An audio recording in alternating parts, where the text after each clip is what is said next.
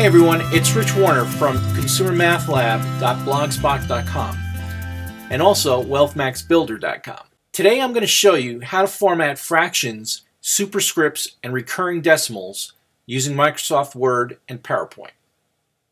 I like to say at the outset that I'll be alternating between Microsoft Word and PowerPoint to show you the similarities and slight differences between the two programs in order to format fractions, superscripts, and recurring decimals. Here we go.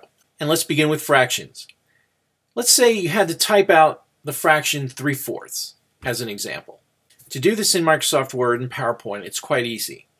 All you need to do is head on over to the Insert tab at the top and then mosey on over to the right to the pi icon, this one right here, or the equation icon. And when you click on that, you'll see that you'll get access to a bunch of mathematical symbols here. Everything from plus minus to the Google symbol, equals, not equals, about equals, multiplication, division, factorials, less than, greater than, open parentheses, square roots, you name it. It's all here. And then on the right hand side here you have access to all these scientific notations as well. So in this case we want a fraction. So let's click on this x over y icon and notice that you'll have a choice of different formats how to present your fractions. I happen to prefer the one on the left, so I'll just click on this and notice that you get this small box which is asking you to input a numerator and then a denominator. So since we're working with 3/4, we just click our mouse in the numerator box and type in 3, and then we click our mouse in the denominator box and type in 4. Then click outside the box and notice that you've got your fraction. And then once you've got your fraction, you just highlight the region around like a text box and pull and drag it to where you need it to be. Okay? I'll just move this out, and I want to make this a little bigger, so I'm going to adjust the font size accordingly. Okay, well, let's make it even bigger. Change it from 14 to, let's say, 18. Okay, good. You'll follow a similar procedure in PowerPoint. Once again, all you need to do is head on over to the menu bar here, the tabs at the top left here. Click on Insert, head on over to the pi icon, and then choose x over y fraction. Choose your format, and then type in the numerator and the denominator. Then you can click and drag, but you have to wait till you get the crosshairs. You don't want to get the other directional arrows like this to make it bigger or what have you. You want to get the crosshair one and then pull it up to where you need it to be. Okay, easy enough. Now let's move on to superscripts. A superscript is basically when you want to raise a number, let's say in an exponent, x to the y would be the superscript, and the x would be the regular text. So let's say we had to type in 10 to the third power. Well, there are two ways to do this in Word. First way, again, would be to click on the Insert tab and the equation or pi icon, and then head on over here to where it says e to the x, or script. Click on that and then choose the left format box, and you can type in the lower left, in this case 10 to the 3 or 10 to the third power would be 10, and then take your mouse and click in the exponent box and type in 3. Click outside the box and there you have it, 10 to the third power. And here's a second way. I think it's a little quicker than the one I just showed you for how to type in an exponent in Microsoft Word. Now there's a slight difference between a Mac version of Word and a PC version or Windows version. For the Mac, after you type in 10, in order to get the superscript or the exponent part, you hold down Command, Shift, and the plus key, and notice that the cursor will actually jump a half step up for the exponent part now. Now you're in superscript mode. And type in the number 3. If you were to continue typing for whatever reason, you would still be in superscript mode. But most of us don't want to do that, so in order to revert back to the regular text mode, once again, just hit Command, Shift, and plus, and that'll take you back to the regular text mode. You follow the same procedure for PC or Windows versions of Microsoft Word. The only difference is instead of Command Shift plus, you hold down Control Shift plus. In PowerPoint, we would follow the similar steps as we followed in Microsoft Word.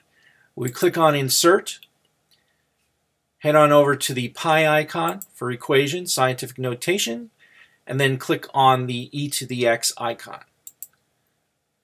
Click on the top left box here, and you're prompted for your numbers. So click inside the lower left. In this case, we're raising 3 to the second power. So in the lower left box, we would type in 3, and in the exponent box, we would type in 2. And then you would simply grab this box and move it wherever you need it on your slide. I like the keyboard shortcut approach in Word because it's a little bit quicker when you're typing text. But I find that in PowerPoint, it's easier to use the e to the x superscript icon. And finally, we have recurring decimals. And this is when we have a pattern of digits after the decimal point that's recurring ad infinitum, or infinitely, or forever and ever. If we take the fraction 1/3, for example, we type in the fraction again like this, and we have 1/3. Okay, and that's equal to 0.333333, and that's never ending.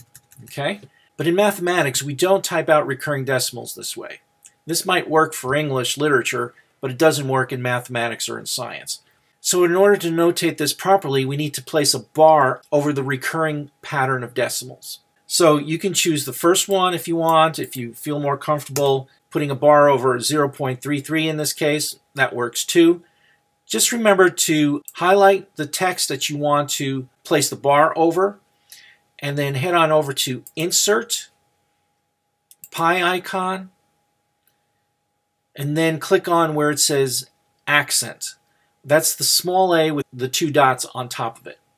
Click on that, scroll down to where it says Overbars and Underbars, but click on the Overbars one, and notice now that you have an overbar that appears over the recurring digits or recurring decimals. In PowerPoint, it's slightly different only because we're dealing with slides here, which are graphic representations, and so you have to actually place the scientific notation or the mathematical notation inside of a text box. So we're laying text down onto a graphic slide, if you will. So we need to click first on the text box, open up a text box, and then type in this case, we have 2/3. So I would once again, I just want to show the fraction first. So we click on Insert, the pi icon, x over y, upper left corner, 2 divided by 3, and that's equal to, and I want to show that it's equal to 0.666 repeating. Okay, this is not the way we write it in mathematics or in science. So let's say we just wanted to place the bar over the 0.6. Okay, well, what we would need to do actually is type in the 0 point, the decimal point, and then head on over to Insert, pi icon, a accent icon, pull down, overbar, and then notice that it actually sets up an overbar for you, and it's waiting for you to type in the digit that's recurring. And there you have it. That's how you can format fractions, superscripts, and recurring decimals in Microsoft Word and PowerPoint. I hope you enjoyed this video. If you did, please subscribe and share it with your friends. You should also check out some of my other videos at consumermathlab.blogspot.com and also wealthmaxbuilder.com, where I talk about investing for personal finance. There are some awesome videos available, and you should check them out when you get a chance. Thanks so much for watching. This is Rich Warner for Consumer Math and Personal Finance. Have a great day.